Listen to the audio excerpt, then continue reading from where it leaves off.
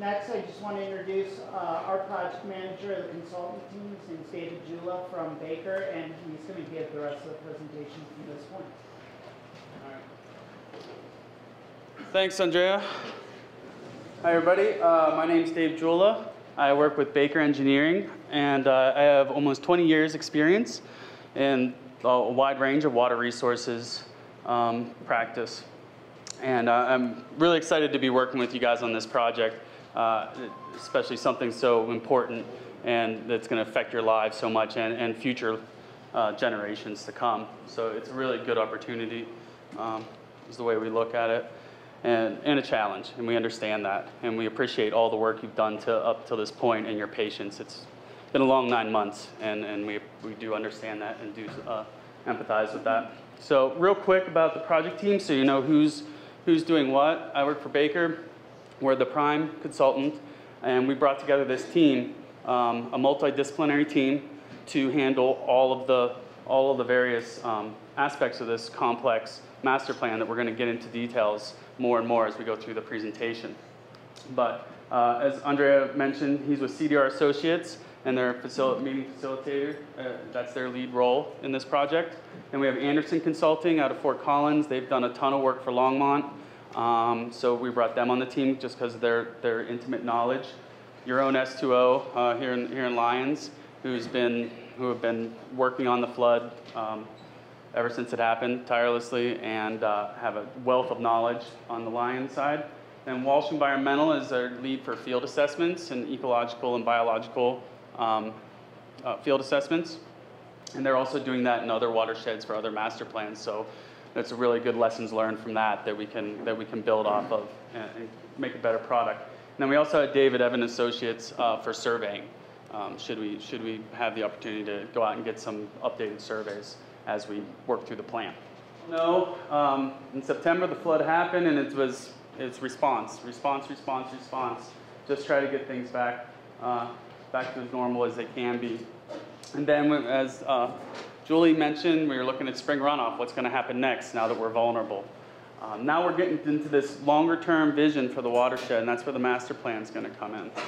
And then the main goal of that is to be the framework for moving forward and implementing projects that achieve that long-term vision. Now, all along this time, you've been doing things. We know that. We have a lot of data. I'll get to a slide that demonstrates that. And that is all being taken into account. We're not trying to start over from square one. We are collecting all that information. Okay, so what is our study area? This is the watershed boundary, as you can see, from the Connell Divide, and we're actually going down to the confluence with Boulder Creek. Over 540 square miles, and the colored areas are the corridors that will actually end up in the plan with maps and real details and detailed projects. And that's about 54 miles of stream. Okay, so I want to make sure people understand what's going to come out of this. As Reed and Julie and Andrea all said, can't say it enough, it's a holistic vision for the watershed. We all know that what happens in the upper end affect the bottom, and vice versa. You can affect people upstream from you. One thing that's unique about this one is all the master plans I've done, there's always a public engagement. There's always an opportunity for public to weigh in on it. But this one, this is above and beyond. We're coming to you early. Very early, in fact. We've only been working on this for about 5-6 weeks, and we're just getting to the point where we've just collected all the data. We haven't even produced anything yet. I'm showing you like what we've done. I'll be able to show you what we've done, but the real meat of that isn't there yet. But we're getting you involved now, and I'll show you how we want to keep you involved throughout so that the public is informing this master plan as much as possible. As I mentioned, we're going to have field assessments that look at the post-flood conditions, and I'll get into a little more detail on that. And then we're going to identify what the best available information for the flood hazards and where those data gaps exist. Now, I know as we go through this, we're going to answer a lot of the questions. The floodplain and floodway, this study, due to time frame, which we'll talk about in a little bit, isn't going to get a new FEMA study. I'm just going to tell you right now. You're not going to have all new, shiny, brand new analysis and maps for this. And we'll talk about that and why a little bit. But part of the plan will be setting a plan in place for getting FEMA to update those maps and finding ways to do that. But then ultimately what we want is a list of projects that are actionable and implementable, and so that we can get the funding in place and execute the plan. So what will it not do? These are some common misconceptions that we've heard along the way. People are worried that this plan's going to come in and it's going to undo local policies and someone's going to, take eminent domain over your property or something. That's not true. It doesn't change any of the normal processes. It's a plan. It's a plan that every community, every jurisdiction is still going to have to go through the normal process and the normal public involvement to get anything implemented. It's not going to change things overnight. This is a long-term solution. It's not going to override any existing plans that people have out there. The open space management plan is a good example. It's not going to override any of those, and it's going to try to be informed by those existing plans so that they are in concert with each other. And nothing's really going to happen until we find funding for this. Right now, it's going to be a plan, and that's all a plan is. It's shelf art until you find money to actually implement it and start doing something about it. And that's when the real detailed design and the real answers come. And like I mentioned, it's just in the time frame we have and the resources, it's not going to update your FEMA flood maps, and therefore it's not going to have flood insurance implications at this time. That's going to be years down the road. So those are just to clear up some of those common misconceptions. I did want to just, when we talk about holistic, what are we talking about? What are we trying to balance as we look at solutions inside the watershed?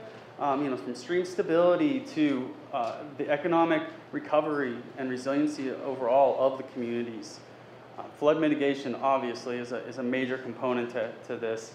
But then also looking at protecting your infrastructure from future events.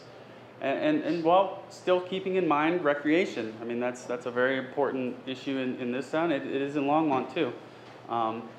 That's a big part of what your local economy thrives on.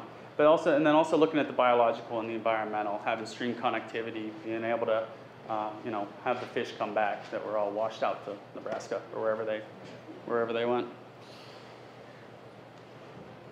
So, like I mentioned, we really want you involved in the public process. So let's talk schedule. I said it was an aggressive schedule. A typical master plan usually takes anywhere from a year to 3 years. I know ones that have gone on 5 years.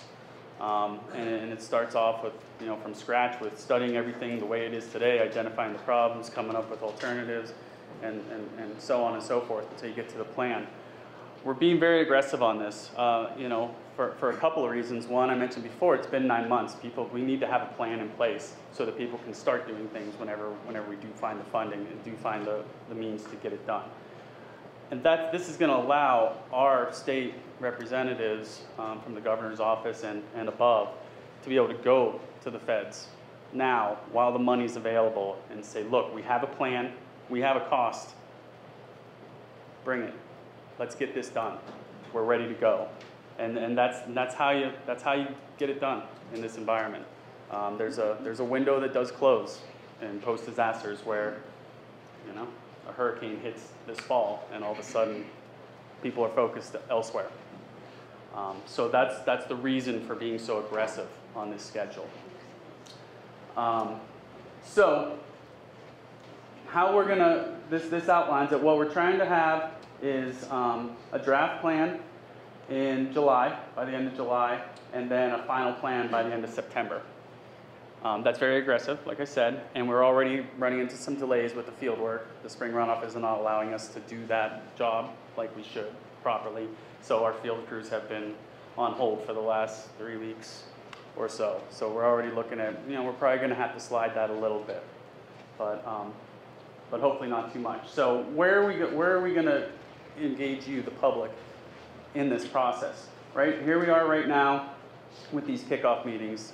We did want to get out in front of you as soon as possible, let you know the process is starting, it's ongoing, and give you an idea of what the plan is, and then, like I said, take this opportunity to show you how you can help us make your plan the best it can be. And then the plan is, once we have the drafts and there's a little more tangible and we can really sink our teeth into something, and we have some draft concepts, some maybe approaches throughout specific reaches, having those more focused meetings, and that's what Andrea talked about before, getting you to sign up for the ones for the areas that you're interested in, so that you're on those lists, you get invited to those follow-up meetings and have more dialogue on the actual solutions and weigh in on it. And then, when we do get to a point where there's a final master plan, there will be another opportunity to interact with you and present it to you, so you understand fully what's in it and how we got to the decisions we came to. But all through this process, we have other ways for you to do it, which we'll talk about in more detail towards the end, and Andrea will come back up to touch on those. But our meetings are open to the public every other week. We're going to have a website that you can actually, it's interactive. You can go in and put comments. We have a specific email just for this master plan that you can send us things in, send us pictures, whatever you want. And we have a hotline if you want to talk to a person. If you don't want to go the technology route, you can call somebody and we'll get you to the right person to get you answers. But like I said, we'll go into more detail on that in a little bit. So what have we done so far? A large part of what we've done is the data collection. One of the first things we did was we did interviews with all the St. Vrain Creek Coalition to talk about, what is your jurisdiction or entity?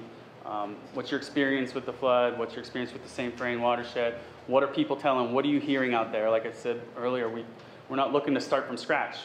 You guys have had a ton of conversations, retreats. You have long-range recovery plans for lines. Longmont has basically a whole lot of conceptual design already done for what they want to see happen in their jurisdiction.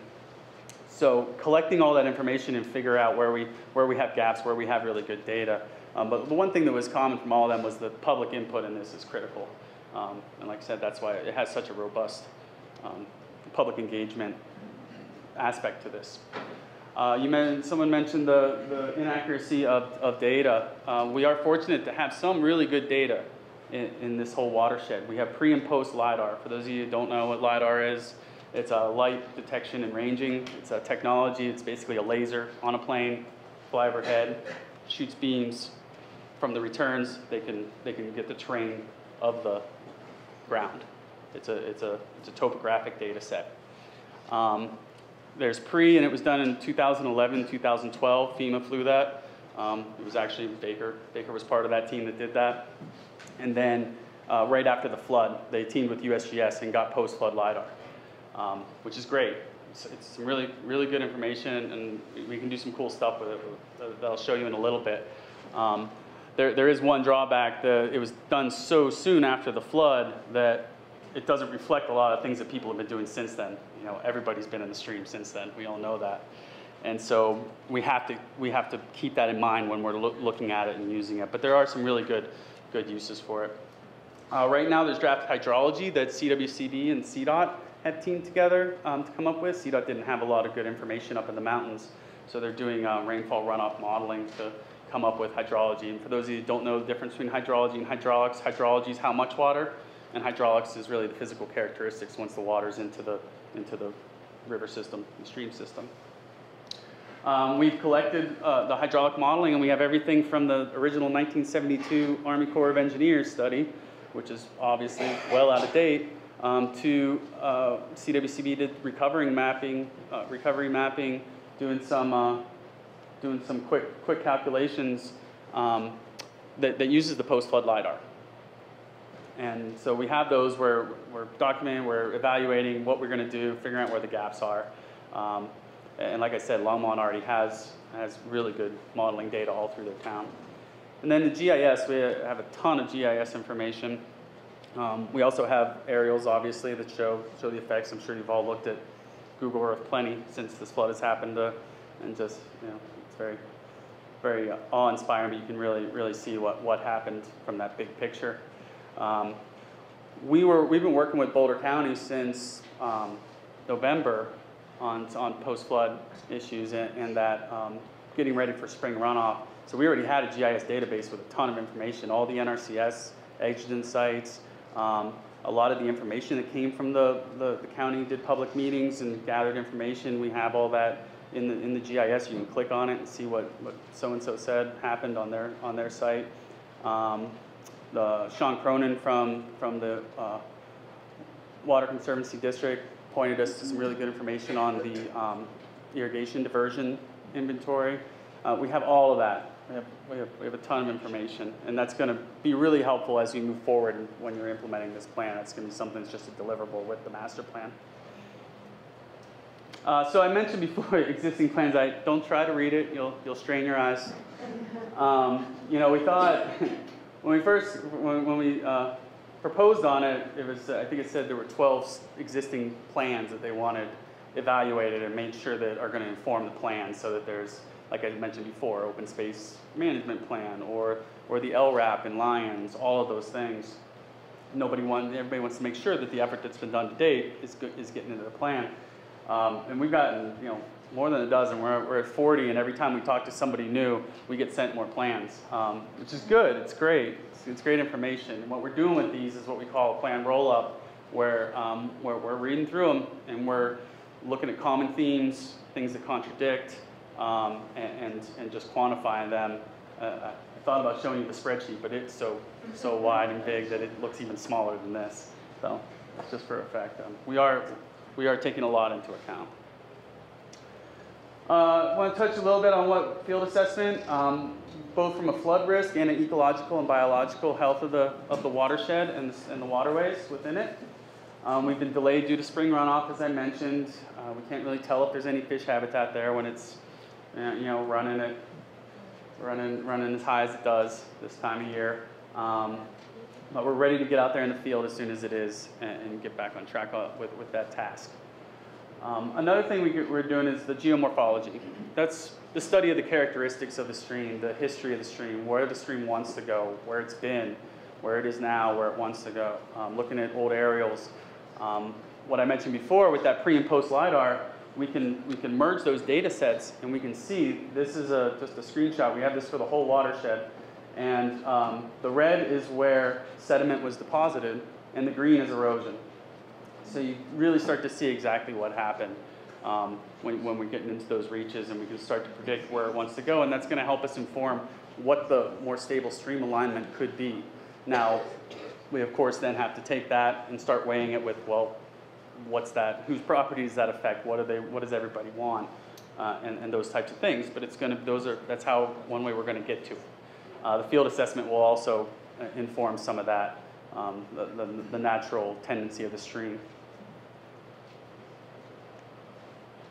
Okay, so how are we going to present this? How are we going to take this 500-some square mile watershed and break it into bite-sized pieces that we can really dive into and have meaningful conversations while keeping the holistic watershed-wide approach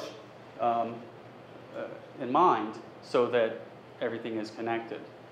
So what we've done is we've broken it up into 7 representative reaches that have common themes or jurisdictions. And I'm going to go through each of them in a little more detail. So reach 1 and 2, we're down here at the confluence with Boulder Creek. Reach 1 that goes up to the corporate limits for the town of Longmont, or city of Longmont. And then reach 2 is basically corporate limit to corporate limit through Longmont. And we lump them together because Longmont has a lot of interest down here. And we are talking to Weld County too in their areas, but there's not a lot going on down there. This has a lot of gravel pits on the south side. As soon as it came through Weld County Road 1, or depending on which side you're on, it's Weld County Road 1. And Ken, what is it in Longmont? Does it have a different name? County Line Road. As soon as it came out of there, it went bam right south into some gravel pits, and then it just went that way and abandoned its actual channel. So definitely some questions on what to do with that there. Through Longmont, as I mentioned, they've been working diligently to look and assess what happened during the flood and what to do about it. And they already have a conceptual design of a 100-year channel all through town, which is great. I mean, that could be what we just drop into the plan for that portion, or maybe we're going to talk more about it. We're working through that with them now. Reach 3 is from Lyons to Longmont. This is where Boulder County open space is, a lot of private property, a lot of Boulder County residents. And once again, a lot of gravel pit ponds. And there were definitely issues with mixing of the creek and the ponds and things going where they weren't supposed to go. Had a real big issue there where it got off north and it basically abandoned its channel again until it came back into Longmont, unfortunately, through people's neighborhoods that weren't even in the 500-year floodplain. So you can imagine their surprise when they were waist deep in mud evacuating their houses when they didn't even think they were in any floodplain. Then reaches 4 and 5, Lyons. You know, this is the epicenter of the flood. Obviously, the highest level of damage. All kinds of elements to this reach. It's going to be real intense, but luckily we have a good jump start on it with all the work that everybody's done locally to date, and with S2O on our team, they're really leading up the interaction on these. And then we also reach 5 is what we reach 5 is basically, well, reach 4 we designated as from like CMEX plant up north St. Vrain to Apple Valley. I know it's not part of Lyons, but I know a lot of people consider it, you know, all the same type of area. And then the South St. Vrain up to the mine, or the choke in the canyon. And then reach 5 is from Apple Valley up to Button Rock Reservoir. And since we are in Lyons, you know, this meeting was for everybody on the western side of the watershed that wanted to come to this meeting versus the Longmont meeting. But since we're in Lyons, I wanted Scott to say a little something about, you know, what we have integrated. The last 2 reaches in the watershed is the South St. Vrain through, South St. Vrain through the canyon, and you know, basically it's the main thing in there is Highway 7. And then also Raymond, obviously, which has its own set of issues. I went to a meeting last week. I recognized some of you from that meeting, and it was really good to get out there and see what kind of issues you're dealing with up in Raymond. We get it, the private bridges, you need a solution on that. You need information to inform you on what best to do with that so you can move forward and get back into your homes. And it's understand, you know, the level of patience that you did show 9 months into this is admirable.